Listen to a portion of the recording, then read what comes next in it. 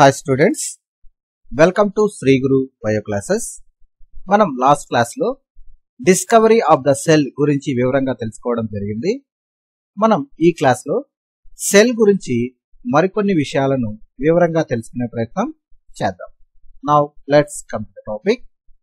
Both bricks in a building and cells in the living organisms are basic structural units. మనము ఏదైనా ఒక building construct చేయాలి అంటే మనం ఫస్ట్ ఏంటి, ఒక వాల్ ని కన్స్ట్రక్ట్ చేయడం జరుగుతుంది. ఏ విధంగా అయితే మనము వాల్ ని కన్స్ట్రక్ట్ చేస్తామో అదే విధంగా మనకు లివింగ్ ఆర్గానిజమ్స్ లో కూడా సెల్స్ అనేటటువంటివి ఒక సిస్టమాటిక్ ఆర్డర్ లో అరేంజ్ అవ్వడం జరుగుతుంది. Let us observe the picture here. మనం ఒకసారి ఈ పిక్చర్ అబ్జర్వ్ చేసినట్టయితే ఇందులో చూడండి, brick wall and onion పీల్సెస్. Brick walls లో చూడండి డిఫరెంట్ సైజెస్ లో ఉన్నటువంటి బ్రిక్స్ ని మనకు ఒక సిస్టమాటిక్ ఆర్డర్ లో అరేంజ్ చేయడం వల్ల మనకు ఒక వాల్ అనేటటువంటిది కన్స్ట్రక్ట్ చేయడం జరుగుతుంది. When we are observe this onion peel cells, so మనం ఆనియన్ బల్బ్ నుంచి తీసుకున్నటువంటి ఆనియన్ పీల్ సెల్స్ ఒకసారి అబ్జర్వ్ చేసినట్టయితే మనకు ఈ విధంగా వాల్ లో ఏ విధంగా బ్రిక్స్ అరేంజ్ అయి ఉన్నాయో అదే విధంగా మన సెల్స్ కూడా చూడండి ఒక సిస్టమాటిక్ ఆర్డర్ లో అరేంజ్ అవ్వడం మనం గమనించవచ్చు. Right, next the buildings though build of similar bricks have different designs, shapes and sizes. So మనం ఏ విధంగా అయితే ఆ వాల్ కన్స్ట్రక్షన్ లో వాడినటువంటి బ్రిక్స్ డిఫరెంట్ డిజైన్స్ తో, డిఫరెంట్ షేప్స్ తో, డిఫరెంట్ సైజెస్ తో మనం కన్స్ట్రక్ట్ చేస్తామో సిమిలర్లీ అదే విధంగా ఇన్ ద లివింగ్ వరల్డ్ జీవ ప్రపంచంలో organisms differ from one another but all are made up of cells. మన జీవ ప్రపంచంలో డిఫరెంట్ టైప్స్ ఆఫ్ ఆర్గానిజమ్స్ ఉన్నప్పటికీ all are made up of cells. అన్ని ఆర్గానిజమ్స్ కూడా మనకు సెల్స్ తో మేడప్ ఆఫ్ అయి ఉంటాయి అనే విషయాన్ని మనం గమనించాలి. Next, cells in the living organisms are complex living structures unlike non living bricks. So మనకు లివింగ్ ఆర్గానిజమ్స్ లో ఉన్నటువంటి సెల్స్ నాన్ లివింగ్ బ్రిక్స్ లాగా మనకు డిఫరెంట్ సైజెస్ లో, డిఫరెంట్ షేప్స్ లో, డిఫరెంట్ డిజైన్స్ లో మనకు లివింగ్ ఆర్గానిజమ్స్ లో ఉండడం మనం గమనించవచ్చు. నేను ఇప్పుడు ఒక చిన్న క్వశ్చన్ అడుగుతాను, దానికి సమాధానం చెప్పండి. ఏ hence egg can be seen easily. మనం ఒక కోడిగుడ్డును పరిశీలించినట్టయితే అది మనం చూడవచ్చు. Right, is it A cell are A group of cells? ఇది మనకు ఒక సెల్లా లేదంటే మోర్ నంబర్ ఆఫ్ సెల్స్ తో ఉంటుందా? ఈ చికెన్ ఎగ్ ఎలా ఉంటుంది? It is a single cell are A group of cells? Generally the hence egg it is a single cell. It is a single cell. The egg of an hen represents a single cell and is big enough to be seen by the unaided eye. మనం general గా chicken egg ఒకసారి పరిశీలించినట్టయితే మన కంటికి కనపడేటటువంటి ఒక పెద్ద cell అని మనము చెప్పచ్చు. Right, next, organisms show variety in cell number, shape and size. How do scientists observe and study the living cells? Scientists living cells ని ఏ విధంగా అబ్జర్వ్ చేస్తారు? శాస్త్రవేత్తలు ఏ విధంగా అబ్జర్వ్ చేస్తారు లివింగ్ సెల్స్ ను? They use microscope which magnify objects. Cells చాలా చిన్నవిగా ఉంటాయి కనుక మనం కంటితో వాటిని చూడలేం కనుక శాస్త్రవేత్తలు మైక్రోస్కోప్స్ అనేటటువంటి వాటి సహాయంతో చిన్నగా ఉన్నటువంటి సెల్స్ ను పెద్దదిగా మ్యాగ్నిఫై చేసి వాటిని అబ్జర్వ్ చేయడం జరిగింది. రైట్, సో అలానే చూస్తే మనకు కనపడతాయా? కనపడవు. సో అప్పుడు ఎలా? Stains are dice are used to colour the parts of the cell to study the detail structure. మనము ఈ సెల్స్ ని క్లియర్ గా అబ్జర్వ్ చేయాలి అంటే, సెల్ లో ఉన్నటువంటి డిఫరెంట్ కంటెంట్స్ ని అబ్జర్వ్ చేయాలి అంటే దానిని మొదటగా మనము స్టెయిన్స్ అంటే కలర్స్ ఆర్ డైస్ కొన్నిటిని వాడి మనము సెల్స్ ని క్లియర్ గా తెలుసుకునేదానికి అవకాశం ఉంది. Next, there are millions of living organisms. Right, మన చుట్టూ మిలియన్స్ ఆఫ్ లివింగ్ ఆర్గానిజమ్స్ ఉంటాయి. They are of different shapes and sizes. So ఆ ఆర్గానిజమ్స్ అన్ని కూడా డిఫరెంట్ షేప్స్ లోను మరియు డిఫరెంట్ సైజెస్ లోను ఉంటాయి. There organs also vary in shape, size and number of cells. So వాటిలో ఉన్నటువంటి ఆర్గాన్స్ కూడా షేప్ లోను, size లోను, number లోను different గా ఉండడం మనం గమనించవచ్చు. Let us study about some of them.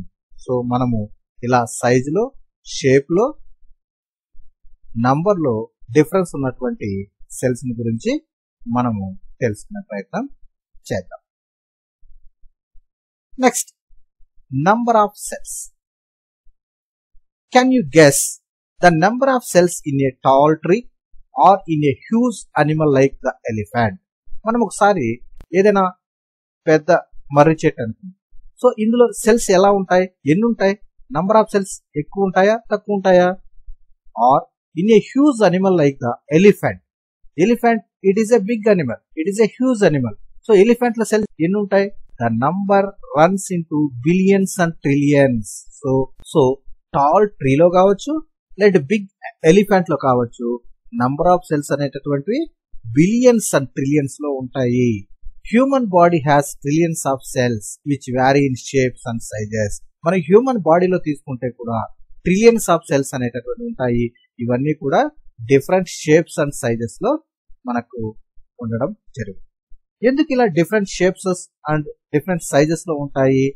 Different group of cells perform A variety of functions. ఈ cells అన్ని కూడా లార్జ్ నంబర్ లో ఉండి అవి కొన్ని సెల్స్ కలిపి డిఫరెంట్ ఫంక్షన్స్ ని పెర్ఫార్మ్ చేయడానికి మనకు లార్జ్ నంబర్ లో సెల్స్ అనేటటువంటివి ఉంటాయి.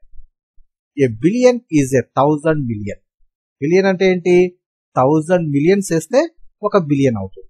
ఏ ట్రిలియన్ అంటే ఏ ట్రిలియన్ ఈజ్ ఏ 1000 బిలియన్స్. ఇలాంటి బిలియన్స్ ని 1000 వేస్తే మనము ఒక ట్రిలియన్ గా చెప్పుకోవచ్చు. సో హ్యూమన్ బాడీలో ఎన్ని సెల్స్ ఉంటాయి? Trillions of cells is present in that human body. Big elephant లో ఎన్ని ఉంటాయి? ఇక్కడ కూడా మనకు millions and trillions of cells ఉంటాయి. అదే టాల్ ట్రీలో అక్కడ కూడా మనకు billions and millions of cells అనేవి ఉంటాయి. ఓకే, ప్రతి ఆర్గానిజం లోనూ మనము billions and trillions of cells మనం అబ్జర్వ్ చేయగలమా? అన్ని సెల్స్ లోనూ ఇలానే ఉంటుందా? No. Organisms having different in number of cells. So organisms అన్ని మనం పరిశీలించినట్లయితే అందులో కొన్ని ఆర్గానిజమ్స్ లో billions and trillions of cells ఉన్నప్పటికీ కొన్ని ఆర్గానిజమ్స్ లో సింగిల్ సెల్ మాత్రమే ఉంటుంది. కొన్ని ఆర్గానిజమ్స్ లో సింగిల్ సెల్ మాత్రమే ఉంటుంది. సో ఈ విధంగా మనకు number of cells present in the organism లో ఉన్నటువంటి సెల్ నంబర్ బట్టి మనకు ఆర్గానిజమ్స్ లో ఉన్నటువంటి నంబర్ ఆఫ్ సెల్స్ ని బట్టి ఆర్గానిజమ్స్ మనము multi cellular and unicellular organisms గా డివైడ్ చేయడం జరిగింది. Next, organisms made up of more than one cell are called multi cellular organisms. Multi means many, cellular means cells. The organisms is made up of more than one cell, right? So వీటినే మనము multi cellular organisms అంటాం. Organisms లో more number of cells ఉన్నట్టయితే ఆ organisms ని multi cellular organisms అంటాం.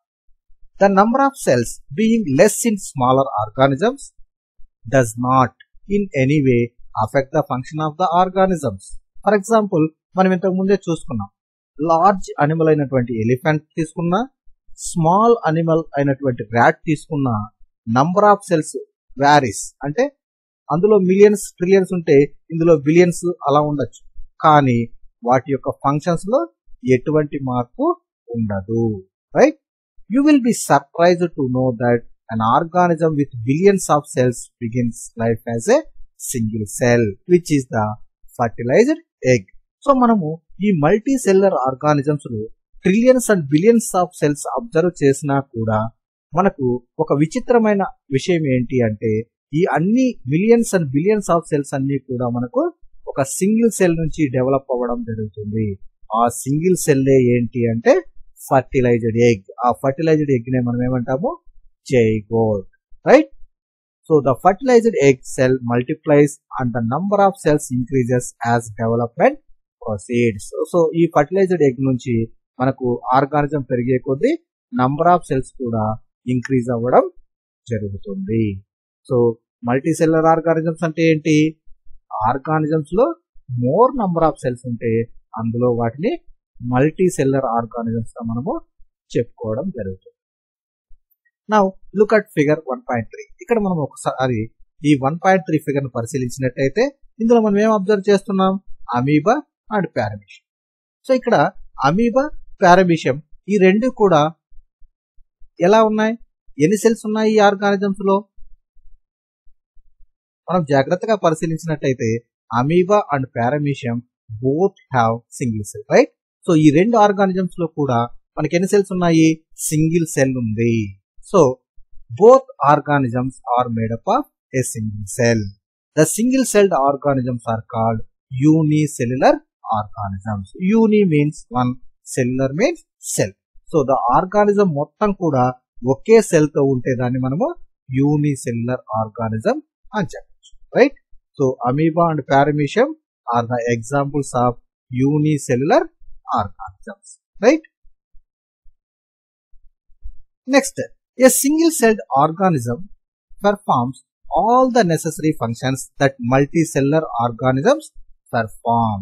So మనకి ఏ విధంగా అయితే మల్టీసెల్లర్ ఆర్గానిజమ్స్ లో అన్ని రకాలైనటువంటి యాక్టివిటీస్ జరపడానికి రకరకాలైనటువంటి ఆర్గాన్ సిస్టమ్స్ ఏ విధంగా అయితే ఉంటాయో అవి చేసేటటువంటి ఫంక్షన్స్ అన్ని కూడా ఈ సింగిల్ సెల్ ఆర్గానిజమ్స్ లో ఈ సింగిల్ సెల్లే మనకు పెర్ఫార్మ్ చేస్తుంది అనే విషయాన్ని మనకి ఇక్కడ గుర్తుంచుకోవాలి, right? A single-celled organism like amoeba captures and digests food, respires, excretes, grows and reproduces. So growth కావచ్చు, రీప్రొడక్షన్ కావచ్చు, వేస్ట్ మెటీరియల్ బయట పంపడం కావచ్చు, రెస్పిరేషన్ కావచ్చు, డైజెషన్ కావచ్చు, ఫుడ్ మెటీరియల్ తీసుకోవడం కావచ్చు. సో ఇలా అన్ని యాక్టివిటీస్ ని ఈ సింగిల్ సెల్లే పెర్ఫార్మ్ చేయడం మనము గమనించవచ్చు. Similar functions in multicellular organisms are carried out by groups of specialized cells forming different tissues. So మనము మల్టీసెల్లర్ ఆర్గానిజమ్స్ లో పరిశీలించినట్టయితే ఈ ఫంక్షన్స్ అన్ని డైజెషన్ కావచ్చు, రెస్పిరేషన్ కావచ్చు, ఎక్స్క్రీషన్ కావచ్చు, గ్రోత్ కావచ్చు, రీప్రొడక్షన్ కావచ్చు, ఇవన్నీ పెర్ఫార్మ్ చేయడానికి ఒక స్పెషలైజ్డ్ సెల్స్ అనేటటువంటి ఉంటాయి. ఆ స్పెషలైజ్డ్ సెల్స్ నే మనం టిష్యూస్ అంటాం. These tissues in turn form into a organs. ఈ టిష్యూస్ అన్ని కూడా మనకు ఒక ఆర్గాన్స్ గా, ఈ ఆర్గాన్స్ అన్ని కూడా ఆర్గాన్ సిస్టమ్స్ గా, ఈ ఆర్గాన్ సిస్టమ్స్ అన్ని కూడా ఆర్గానిజం లో ఈ అన్ని యాక్టివిటీస్ జరగడానికి సహకరిస్తాయి. ఎక్కడ? Multi cellular organisms, right? So మనం మల్టీ సెల్యులర్ ఆర్గానిజమ్స్ అంటే ఏంటి? మోర్ నంబర్ ఆఫ్ సెల్స్ ఉంటే ఆ ఆర్గానిజం మల్టీ సెల్యులర్ ఆర్గానిజం అంటాం. మల్టీ సెల్యులర్ ఆర్గానిజమ్స్ లో సెల్స్ ఈ అన్ని యాక్టివిటీస్ చేయడానికి రకరకాలైనటువంటి ఆర్గాన్ సిస్టమ్స్ అనేటటువంటి ఉంటాయి. అదే విధంగా యూనిసెల్యులర్ ఆర్గానిజమ్స్ అంటే ఏంటి? ఒకే సెల్ తో ఉన్నటువంటి ఆర్గానిజమ్స్ ని యూనిసెల్యులర్ ఆర్గానిజమ్స్ అంటాం. ఏ విధంగా అయితే మనం ఈ ఎక్స్క్రీషన్, రెస్పిరేషన్ ఇలాంటి అన్ని యాక్టివిటీస్ చూసాము, ఈ యాక్టివిటీస్ అన్ని కూడా సింగిల్ సెల్ ఆర్గానిజంలో సింగిల్ సెల్లే అన్ని యాక్టివిటీస్ ని పెర్ఫార్మ్ చేయడం మనం గమనించవచ్చు, రైట్? సో ఇది ఫ్రెండ్స్ ఈరోజు క్లాస్. ఇందులో ఏదైనా డౌట్ ఉన్నట్టయితే మీరు కామెంట్ బాక్స్ లో కామెంట్ చేయొచ్చు. Thank you for watching.